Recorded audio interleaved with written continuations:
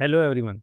In our previous video on Azure DevOps Build Pipeline, we created a CI/CD build pipeline for our .NET Core Web API project and generated build artifact. And we did all of this using a self-hosted agent. Today we shall take a step further and learn how to deploy those build artifacts to Azure App Service and also see how to set up a SQL database in Azure that our API can use. We shall do everything in a very beginner friendly and a practical way, starting from creating the SQL database, configuring its connection and linking it with our deployed application. Okay, so let's get started. First of all, let's create Azure SQL database. So our API can connect to the backend after the deployment. First of all, open portal.azure.com and we search for Azure SQL database.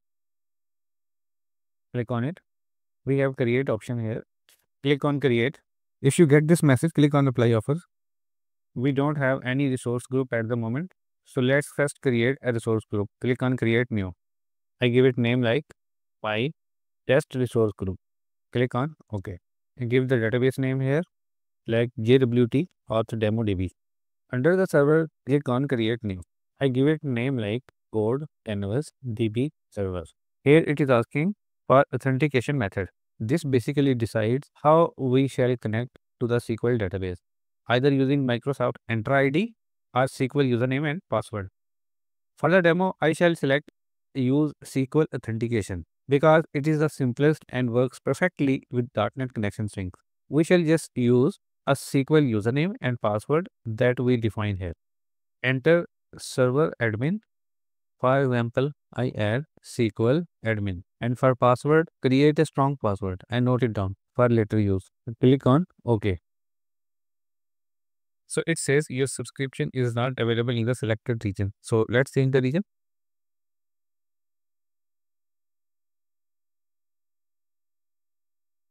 Here we see the option auto pause the database until next month. I shall keep it on. So if I exceed the monthly free limit, it just pauses the database instead of charging me. Okay, next we click on networking. Okay, now we are on the networking tab. This tab decides who can connect to our SQL database. For network connectivity, we shall select public endpoint. This means database can be accessed securely over the internet using a firewall. Next, we have firewall rules allow Azure services and resources to access this server. We click on yes. This is important because we deploy our web API to Azure App Service and it will need the permission to talk to the database. Then add current client IP address. I will turn this on as well so I can connect to database from my local system through SQL Server Management Studio or from Visual Studio. Okay, now we click on next. Next is security tab. Let the default option be selected here. Next, there is additional setting tab. But we don't really need to change anything here. It mainly used if you want to start your database with a sample schema or restore from a backup. Go straight to review and create. You can review everything once and then hit create to deploy your SQL database. Here we got some error. We review this error. It says the resource code canvas DB server was disallowed by Azure. This policy maintains a set of best available region. This usually happens for on free tier account. We may need to change our region. So we go back to the basics tab. Under server, click on create new. Try selecting different region. For example, East Asia and click on OK. And now click on review and create. Click on create. So it is showing submitting the deployment template for the source group. So you are currently seeing deployment in progress. This means Azure is provisioning a new SQL server, a new database, and both inside your resource group. It will take a few minutes to complete. Okay, your deployment is complete. Click on go to resource. Here we have complete information about our resource like server name, connection string, and many other options. Now let's connect our local SQL Server Management Studio to our Azure SQL database. Open SQL Server Management Studio, give server name here and select SQL Server Authentication. Open a connection string and copy the server name. Give SQL admin as a username and provide password to it. Click on connect.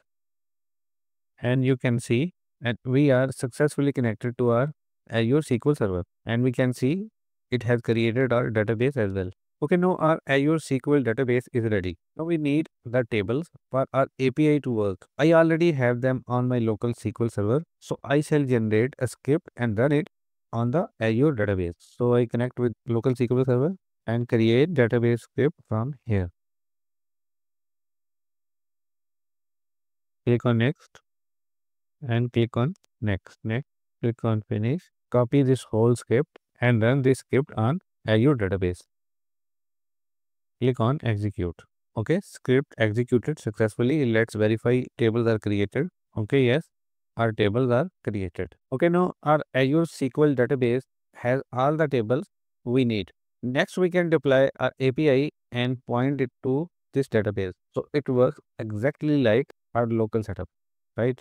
Okay, next we need to update connection string in our project so that it connects to Azure SQL database instead of our local database. So once updated, we shall push the changes to our Azure Repo so the build pipeline can pick the latest code, right? So open your project in Visual Studio 2022.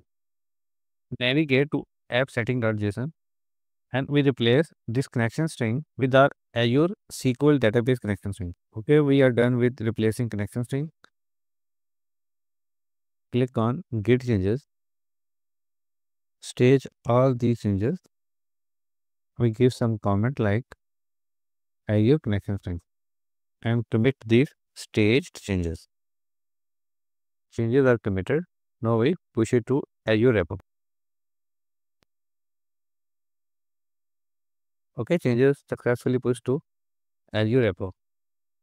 As we push these changes from feature branch, so let's merge these changes in our main branch.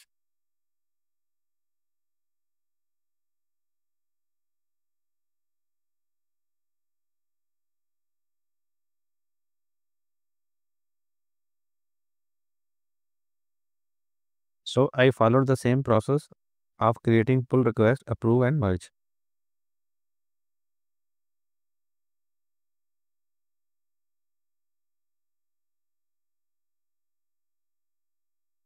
Okay, new changes are pushed and we can see updated connection string here. Okay, now that our code is updated with the Azure SQL database connection string and pushed to the repo, we can deploy our API to Azure App Service using our build pipeline. So we will run our build pipeline in a similar way we executed it in previous video tutorial. Go to pipelines. Before we can deploy our API, we need an Azure App Service. This is where our .NET Core Web API will run live on the internet. Let's create it step by step. We go back to our portal, click on App Service, click Create Web App. Select our resource group. Enter a unique name for your API like JWT Auth Demo API. For publish, select code, runtime stack, .NET 9. We select the region. Select the same region as we used for SQL database, East Asia. Click on Review Create and click on Create. Okay, it has started initial deployment for this. Okay, deployment is complete. Click on Go to Resource. This endpoint will be the live endpoint for your API. Later, we shall deploy our build artifact to this app service using the build pipeline. Now, our app service is ready to host the API. Next, we shall configure the build pipeline to deploy our artifacts directly to this app service, completing our CI/CD workflow. When I open this URL, so it says your web app is running and waiting for your content. It means deployment of artifacts. Now go to Azure DevOps and build pipeline. Click on edit. In the task tab, click add icon, search for Azure App Service, Azure App Service deploy. and click on add. So it says some settings need attention. So click on it. Azure subscription are Azure for students. Click on authorize. Give your credential here and click on next. Okay, next app service type. Let it be selected as it is. Now we need to select app service name. It is the same app service we created earlier and deploy it. We skip it for now. Click on save and queue. Save command, deployment on app service. Now click on save and run. Now it has started to build pipeline again and deploy it on Azure App Service. Alright, when we tried running our pipeline, we got this error. No package found with specified pattern, something like this path. This usually means the Azure DevOps couldn't locate the published zip package that our build task generated.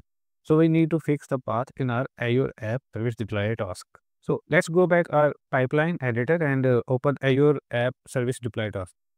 Okay, we go to Azure App Service deploy task.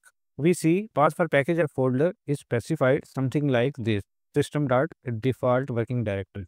Now this path points to the entire workspace and looks for any zip file. But in our case, our publish command puts the build output in build.artifact staging directory. That's why the deploy task couldn't find anything earlier. So let's fix it. So in Azure App Service deploy task, we replace this with this one, build.artifact staging directory. This time the deploy task should be able to find the package and start pushing it to our Azure App Service, right? So click on save and queue and run the pipeline again. Let's wait for pipeline to be completed. So now our build and deployment pipeline is working fine. Actually, fixing the path in Azure App Service deploy task allowed Azure DevOps to finally locate the published zip file and deploy it to our app service without any issues. Now the artifact was generated, packaged, and successfully deployed to our Azure App Service instance. Now the deployment is done. The next thing is we need to verify the application running on Azure. So to verify if our deployment is successful, we open the browser window and provide app service URL like this and hit enter and see this time our API is working fine. Okay, now we test our API using Postman. We test our backend by registering a new user through our deployed API. So we have this register user endpoint. So we pass this payload to this API and click on send. And we got successful message user registered. So now open the database to verify if our user is actually created in the database. So this is our Azure SQL and this is our database, and we execute query to verify if new user is added to the database. And see, new user is created in the database successfully. That's it. That brings us to the end of this video. So to sum up, in this video, we created an Azure SQL database for our API, configured and added an Azure App Service deploy task in our build pipeline. We fixed the artifact packaging path issue that was stopping our deployment. We successfully executed our deployment pipeline, then tested our API using the Azure App Service URL through Postman, and finally verified that the user data is correctly saved into the Azure SQL database. With this, our .NET Web API is now deployed and running live on Azure App Service. So if you found this video helpful, please like the video, subscribe to the channel and share it with others. See you in the next video. Thanks for watching.